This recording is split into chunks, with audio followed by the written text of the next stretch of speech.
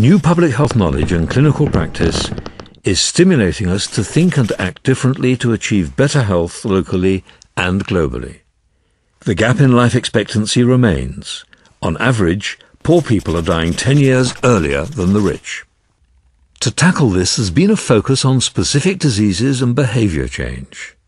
But insufficient attention has been paid to the causes of unhealthy lifestyles, which are often the root of our susceptibility to mental and physical illness. Have we got the right balance of where we intervene most effectively? The Marmot Review into Health Inequalities suggests intervention at the basic causes of ill health. We also need to focus on good health and well-being within the population. Being healthy isn't just about living longer and being free of disease. It's about living better, having a good job, warm home, enough money,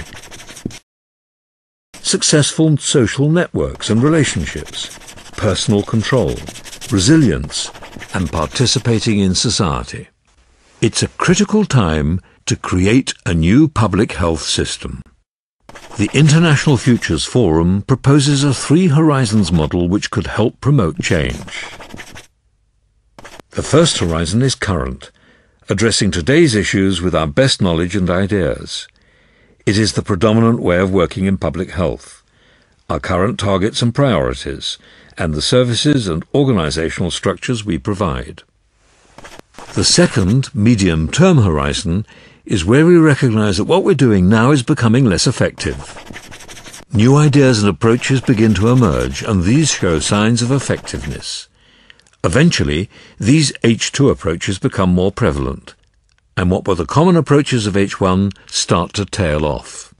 In the third horizon, innovations are starting to happen that seem way off beam. The fringe activity seems far removed from the current approaches. It's often small-scale, radical, and based on different values.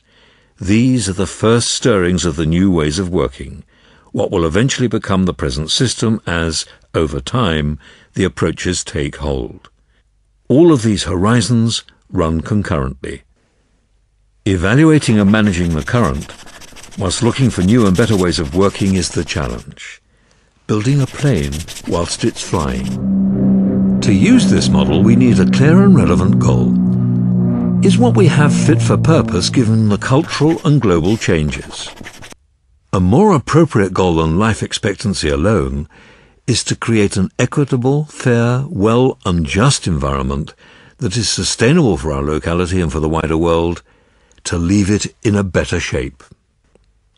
And we need to understand health as wellness, not illness, and take a broader, holistic focus.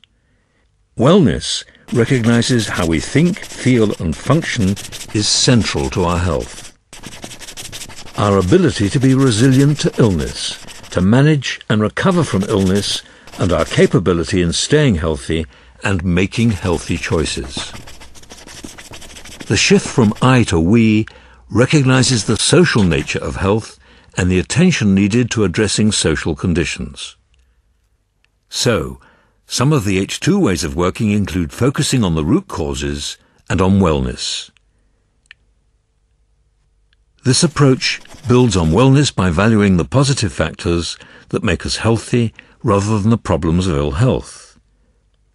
Practical ways of doing this include asset-based health indicators and measures, community asset mapping, joint strategic needs assessment, asset-based community development, individual strengths-based working, time banking.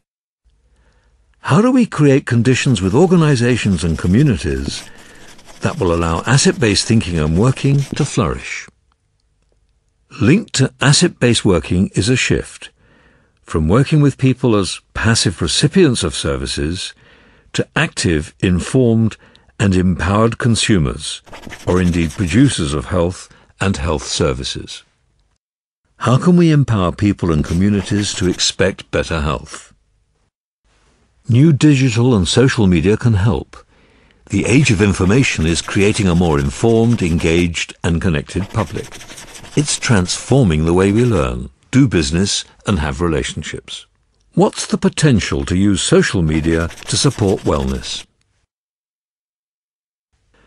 services also need to focus on the whole person and their community, rather than their being siloed and separate. Integrated wellness services support people in staying healthy and well, looking at why people make unhealthy choices and not just at what they're doing. Other H2 ways include community-orientated primary care, livable streets, social value, investment for health. What are the things that are happening now that give encouragement and inspiration for the future system? What ideas or practice are emerging that are fringe or radical to what is going on? How do we develop a perspective that accepts the challenges to the first horizon and nurtures the seeds of the third? Are you ready to make the change happen? The future can be something we wait for, or it can be a context for what we are doing today. This thinking has emerged from a group of public health enthusiasts within the Northwest working with the International Futures Forum. It felt important to look beyond at what was currently being done and to explore alternative solutions and how to make change happen. The group also worked with the Marmot Review team in developing and implementing the regional response to the Marmot Review and producing the Living Well document. Through sharing the thoughts of the group, it's hoped that others are encouraged to find some time and space to reflect, re-energize and redirect efforts to bring about the needed change in public health.